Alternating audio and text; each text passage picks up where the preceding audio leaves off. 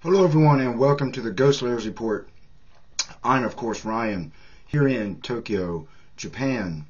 Okay, so a little known thing has happened that kind of was put right under the nose of a lot of people who will be seriously affected by this.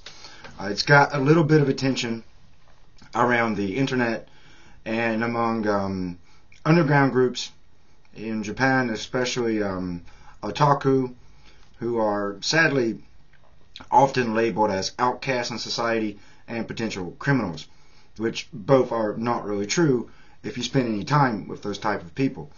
But it appears that Japan has very well may have made YouTube illegal in Japan.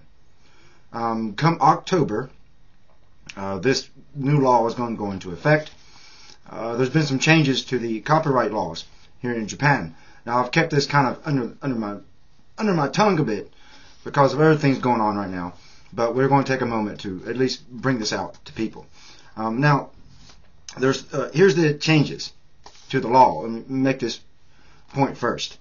The ripping and copying of copy-protected material and encoded material like DVDs and games is no longer considered for personal use and is punishable.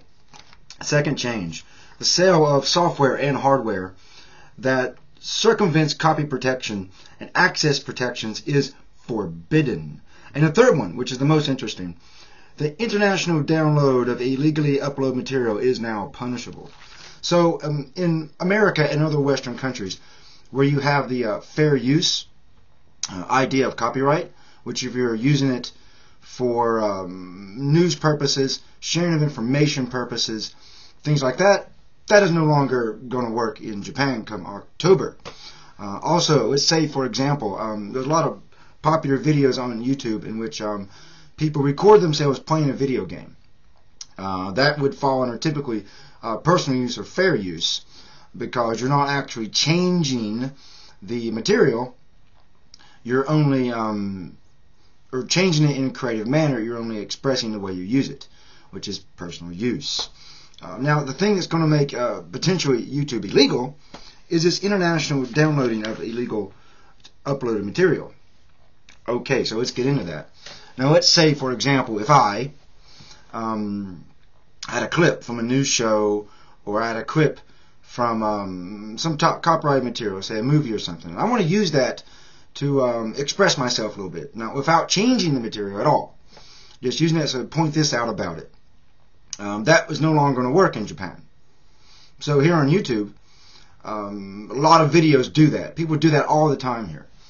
And that becomes illegal to do in Japan. And the way YouTube works and the way the internet works, when you watch a video on a lot of social network sites or social sharing sites, the video is temporarily downloaded to your computer through your browser, so it can load. It can load so you can watch the video. That's going to be illegal come October in Japan.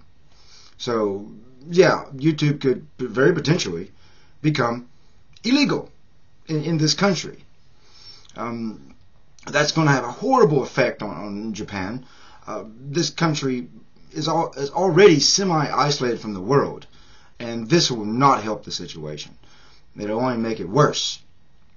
So, this is really, really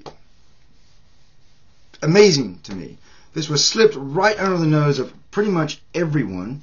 Now, the punishment for this will be punishable for a prison sentence of no less than 2 years and or a fine up to about $25,106 US. It's really a hefty fine. Now, when did this go through? Now, the House of Representatives quickly passed the revision with virtually no coverage and almost no public announcement. There was a small public announcement about this. Second, the revision was rushed through and passed without counsel or decision in the Japanese Diet. Now, members of the Ministry of Education who could possibly place a vote against the revision have been switched out in a recent shuffling of the government. So there was no opposition in place to this. Now, in the public, like we said, the only group that's aware of this and has been reporting on this and bringing it out is the otaku group here in Japan. They're a kind of a subculture.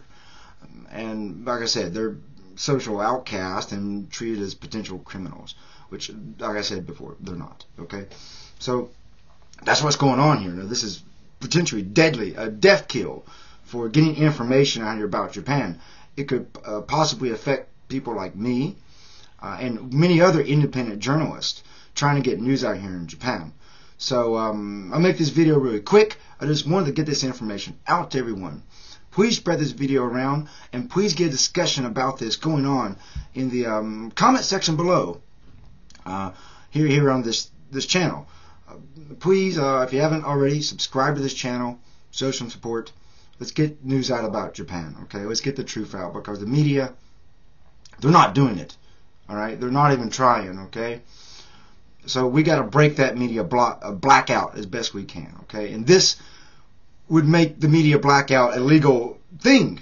Okay, so let me know what you think about this. Make your own videos about this, and let's keep this going. Okay, so until next time, this is me, Ryan, right here in Tokyo, Japan, checking out.